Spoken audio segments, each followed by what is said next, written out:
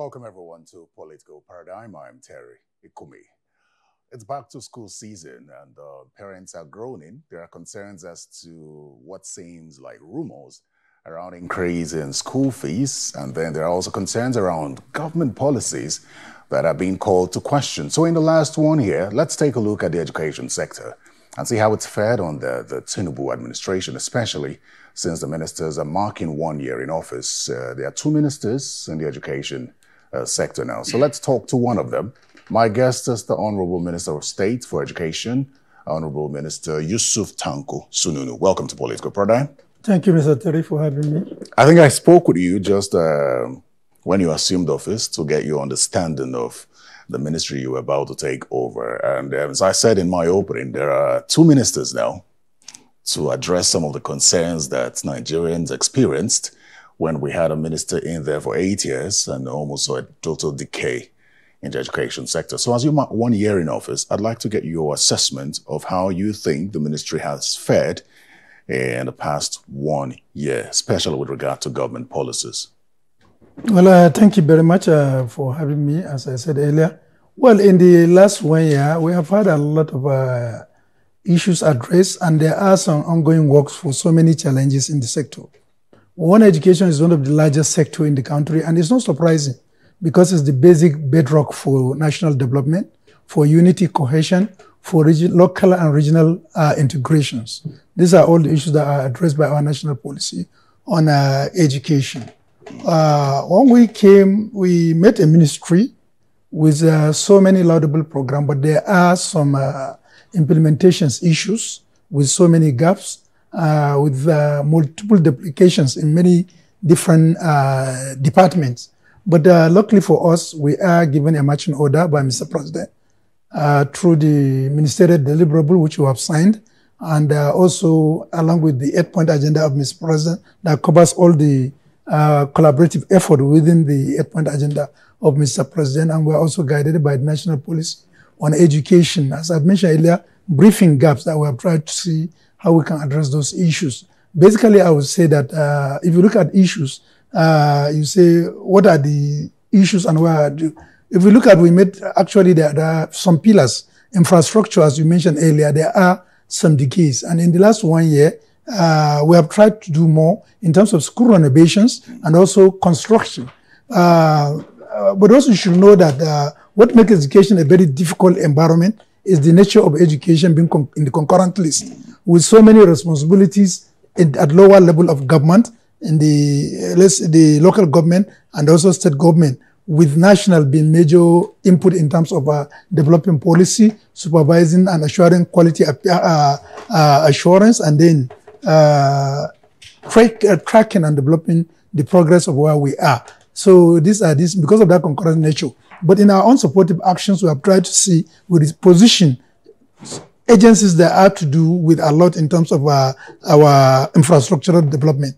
The issue of the universal basic education is very vital, and as much as possible, we try to ensure that so much is now being invested into education. With major achievement there is the alignment we have achieved between the state and the federal government. When we came into office, so many states have a lot of funds lying fallow with universal basic education because of their failure to pay their matching grants.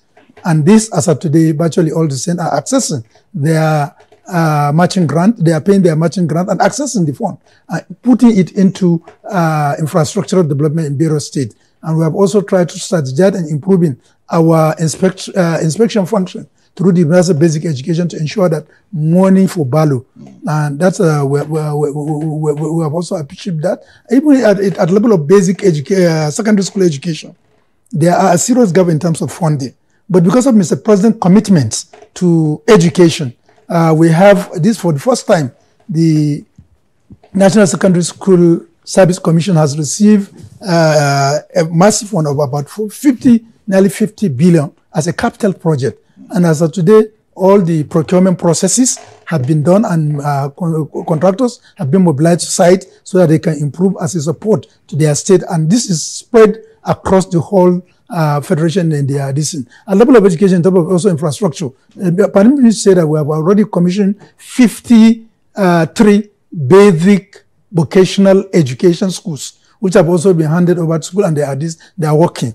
We have also tried to see how we can improve on our teacher crisis by going into partnership. Currently, we have a partnership with the UNESCO IGBA to see how we can train and retrain teachers in terms of deploying technology into teaching profession.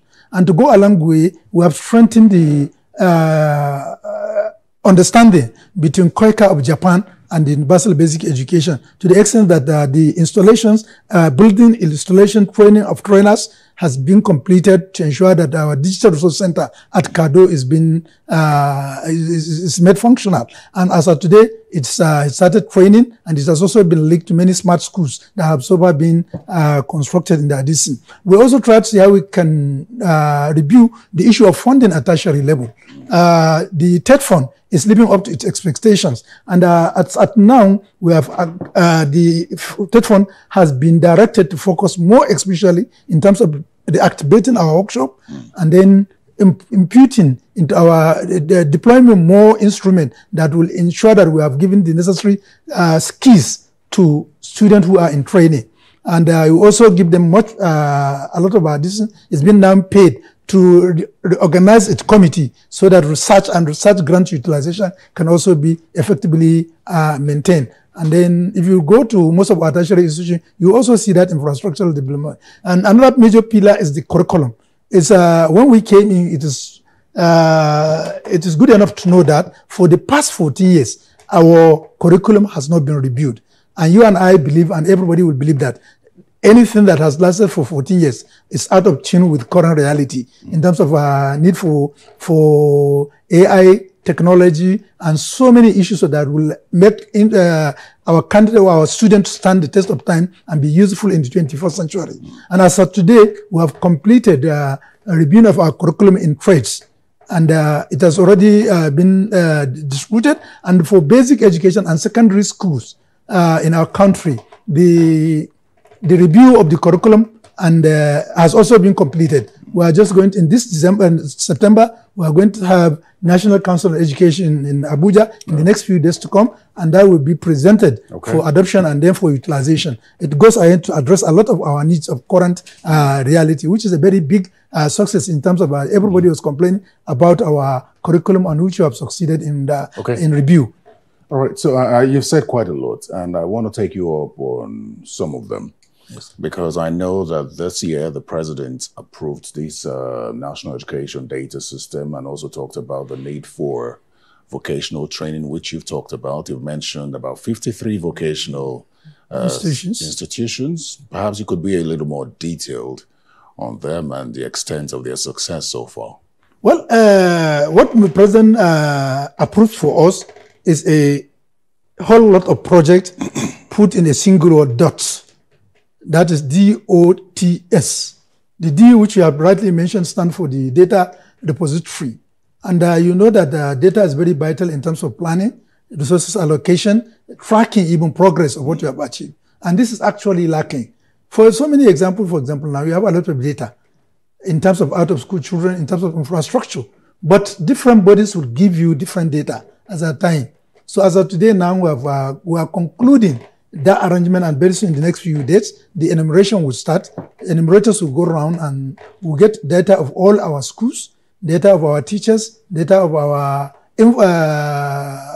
infrastructure at level, so that we know how many percentage of our students are out of school, how many of them age 18 to 35 are in university, how many of them, and then in your own room, you will be able to, if a major stakeholder, to track using a dashboard the progress of each and every student. And this one we are working together with other agencies of government so that we can have a holistic approach. And that is this. In the out-of-school children phenomenon, we'll all agree that it's a major issue in Nigeria, and it features as a major thematic area in the 8-point agenda of Mr. President.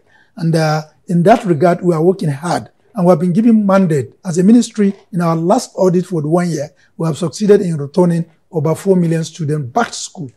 What we are now battling with, and we are working hard, is to see what is going to be our retention rate of those 4 million that we have so far returned back to school, and then in addition to those that we are also going to bring back to school, and then what will also be their completion rate. Because there are so many factors. But luckily for us, currently now, you know, that major issue that is challenging our progress as well as addressing the issue of out-of-school children is concerned is the issue of insecurity in the country. And you all believe that in the last 10 days to say, for example, we have seen a lot of massive effort by our security agencies to address the issue of insecurity.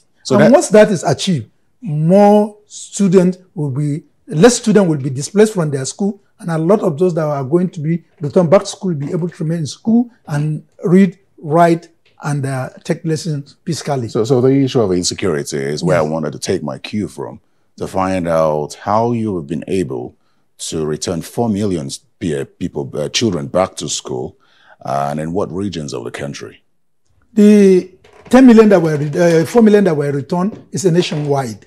We have a nationwide campaign that I personally also went to different states. Minister also went to different states, and it has a national outlook. And we have gone around to ensure that we sensitize state government. We also sensitize the State Universal Basic Education Board, which we are doing with them to ensure that those students are returned. And we peacefully supervise their distance. Are there incentives to get them back to school? Did you have to employ incentives to get them back to school apart from the appeal? No, it's not that. We have incentive quite all right. Okay. You know, we are working together with State Universal Basic Education. And we have a fund line that we use to return students back to school, which will also address the issue of teacher training within the fund. But what we are looking now is the effort by the federal government to see how it can organize the school feeding program. And I think once that is completed, that will also give us more added advantage, so that most students, because not only in Nigeria, even outside, studies have shown that introduction of 1 meal per day per student has gone ahead to improve a lot of school retention and school enrollment rate in schools. And the federal government is seriously working. So why was that not effective? I know you're just 1 year in, and you're trying to reintroduce it. To re-strategize it. Yeah, to re-strategize it. Yes, but how that was not more effective. That was not impactful when it was introduced in the last administration. So what exactly are you doing differently? What we are doing now, we are trying to see the other issue initially.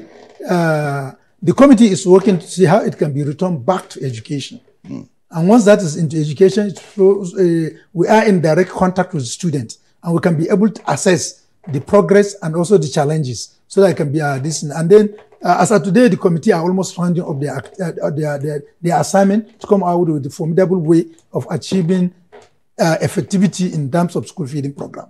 You know, the state of public schools is deplorable. And that's so when you talk about returning them back to school and retaining them in school, that's also another challenge, because I think that is why most private schools are now thriving. So with regard to budgeting, to address the issue of infrastructure, because you recall that most of the strikes are held in the past maybe 10 years or thereabout were mainly due to infrastructure deficit in our public schools. So what exactly is the budgeting plan to introduce to improve infrastructure in public schools? Yes, it's what I said earlier. We have to thank President. We are working on his political will and the campaign promises to improve budgeting and cash allocation to Federal Ministry of to Education in general. And Mr. President has really demonstrated that in the 2024 budget, apart from security, which covers virtually everything, you have to secure your school before you can even go and this. Though we agree that at no circumstances education must continue, but you must get sure that since the country is secured first, Nigeria education comes next to the security in terms of cash budgetary allocation. And to be faithful to his commitment, Mr. President has also ensured steady release of funds as far as the budget is concerned, which will allow us to liberate more. And that's why I told you earlier that we have concluded the National Secondary School Service Commission that hitherto has not received a penny, has received and is now mobilizing to almost all the state of the Federation for infrastructural support in government-owned schools. You understand? And I also tell you how effective these years are. If you look at our TED fund has never received funding as it has received this year. And then so also in terms of the universal basic education. And if you look at also the incentive and initiative of Mr. President, the NEL fund, which has also infused massive fund into education so that you can increase access to tertiary level of education. There are other series of ideas where money is also coming. But there are monitoring mechanisms, because it is one thing for these allocations to be released. It's another thing to have it implemented. Like you mentioned, TED Fund. I think the bureaucracy in TED Fund has largely affected it. You've had institutions complain about accessing those funds. No. You see, it's not accessing. TED Fund has a criteria. Why is it? It's meeting the criteria of what and how you are going to spend that money on. Is the major issue. And then two, we must also know that the number, in terms of number of schools that are accessing TED Fund now, has almost tripled rather than how it used to be before. And then let me tell you what, both state, a lot of our federal state institutions exclude TED Fund, those schools will collapse. If you go, you take a random data to study the infrastructural investment in particular state school from, let's say, 2000 to 2024, or to even 2023, let's say, that's why we have extended. You find that virtually 90% of the infrastructural this thing is, even in terms of capacity building for lecturers, and even infusement in terms of research, are largely funded by TED Fund. So this is what I'm telling you, that the nature of the this thing, while we are supposed to be supportive, it has gone to the extent that at the federal level is now being overpowered by so much work. And the responsibility of even local government are pushed into to the federal government. For example, if you go to a rural village, when you see a primary school so dilapidated, the first thing is president has not done anything. People forget that the national policy of education says that is in the purview of the local government and the state government. But despite that, we also have to do ahead to ensure that we fill in a lot of gaps so that the system will continue and unhindered, at least at certain level. Beautiful. Speaking of funding, the Student Loan Initiative is, I think, 5 months old now. It's not domiciled in your ministry. It is answers to the president directly. But your ministry is on the board of the Student Loan Initiative, or managed by NEL Fund.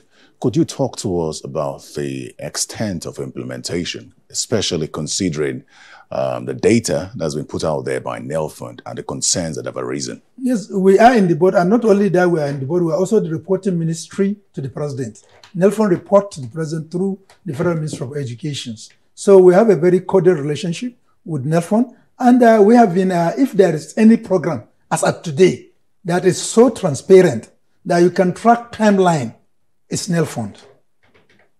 That you cannot do away with that for them. You go to their website, you see how many students have so far applied, how many students at what level of their processing of their loan is, and how many has so far received both their personal and institutional grants, institutional component of the loan. So it has been a this thing. But what we really observe is that there is some, the trust in governance. That's why the president come up with a mission to renew the hope of operating Nigerians. That trust is not there. Initially, a lot of students thought it was just a political statement without political will to implement it. But as today, it has been demonstrated. It's not only political statement, but there is also a strong political will, backed by a lot of legal component of it to ensure that the fund comes to reality and it's being accessed as today. The other issue that we have also noticed in terms of that issue, which we are addressing right now, is what I've mentioned, the lukewarm attitude of some students. And NEL Fund on its own as a body has started an advocacy level towards state, meeting so many stakeholders. They have been to many states in the north and the south, and I think in the next few days, they are likely going to be either in Jigawa State. Maybe they're afraid of the repayment plan, because that's also been described as enslavement, especially considering a country with soaring unemployment rate. Now, you're supposed to pay back this loan 2 years after completing your NYSC. Yes. If you're unable to pay because you don't have a job or a business, you're supposed to write and seek extension. But do they say that you are going to be jailed? No, well, I mean, those who have criticized it describe it as enslavement. That's why so when you're done, when you take such a loan and you're done with school, you're trying to serve, and then you're unable to pay. I'm not saying it is either a good or a bad thing. I'm saying, how's the ministry taking that in, and are there considerations to adjust these concerns? You see, or is it sacrosanct? There is nothing that says that once you did not pay and you are unable to pay, you are liable. But then how does it affect the fund? If, for example, you have a backlog of debts that have not been paid, how does the government continue to fund something it's just like assumption. Let us say now, right now, a lot of our school, we must thank to the Alumni Association who have passed through the system. Just some few weeks ago, we are at the Federal Government Academy Suleja. And I've seen because of the impact of the project being undertaken by Alumni Association, we have to give an extension of 10 days before resumption because they are doing the total overhaul of virtually the school. And it's on record also, someone in Nigeria accessed loan in 1978 or so. And he kept it in his mind, just looking for an opportunity.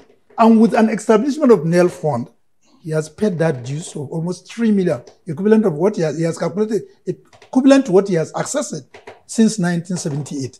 This goes to show Nigerians are really their brother's keepers. And we cannot just think because people will not pay, will write up the benefit of that system.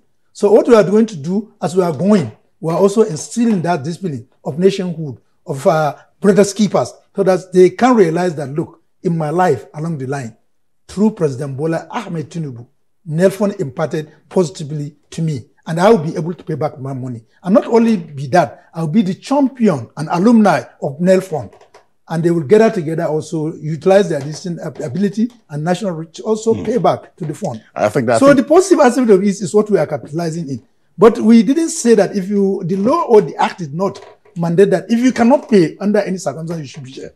No. And I think this also ties to concerns around increase in school fees. There's a back and forth as to whether there is an increase in school fees. I don't know if you have a statement on that. Yes, let me just say that I've seen a lot in terms of writing that we have increased even at our Federal Unity College school fees. That was not correct and that was not true. What happened was we have somebody who went, doctored the letter-headed paper of the Federal Ministry of Education, also doctored the signature of the Director, Secondary School Education, and issued a circular saying that the school fees has been increased from 100,000 for the first time to 386,000 plus, which is entirely incorrect, and it's a doctored document. And as at right now, we are working with security agencies to unveil who are the people behind that. At the same time, we have two major documents that were doctored from the Ministry of Education. We have a group that we are also in partnership with them. And those ones, the security agencies were looking at the security implication of what they have done. Is that to go ahead to say that we have issued a circular on the 2025 Nigeria school debate. That Nigeria, we are proposing a topic that same-sex marriage should be legalized in Nigeria. Those one we have apprehended them, and the security is working on them. So what I want to add this in is to say that as today, the Federal Ministry of Education has not directed any school fees to be increased even by a single kobo. Not across any level of education. Well, the other cross level of education is also, you have to know that each university or each tertiary institutions has its own peculiarities that they are addressing. But we have also told them that whatever you are going to do must be in collaboration with major stakeholders. And who are the major stakeholders? The parent and also student union government of such institutions. There are other instances whereby last year school fees were introduced or increased without taking the necessary interest of the stakeholders, especially the student union government. Now we have to by then there wasn't a council.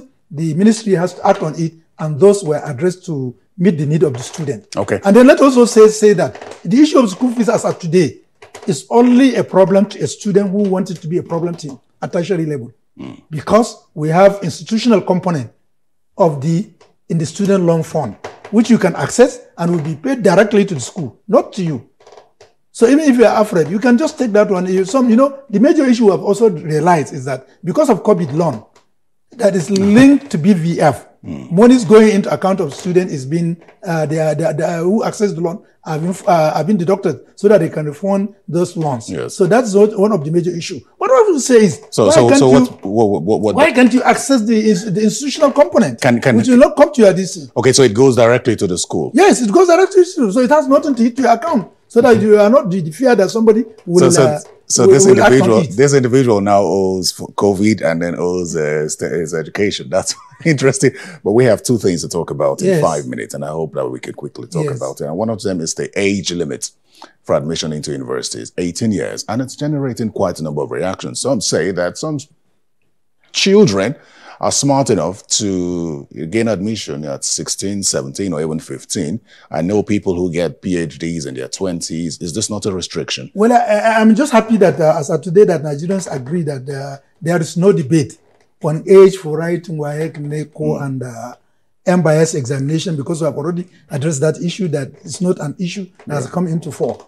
But for the issue of age entry into university, I've also made it in different fora that, yes, it arises and it's a point of discussion and it's a work on progress.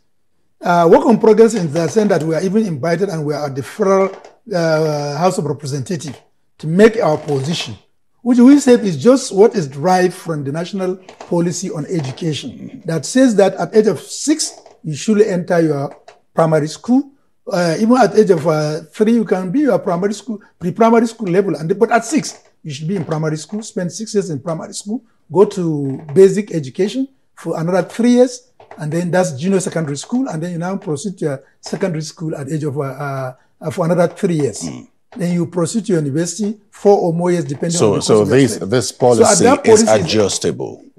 When that issue was raised, a lot of outcry, and then a lot of interest developed. And we say, okay, that is good. We are now considering and looking at what people are saying.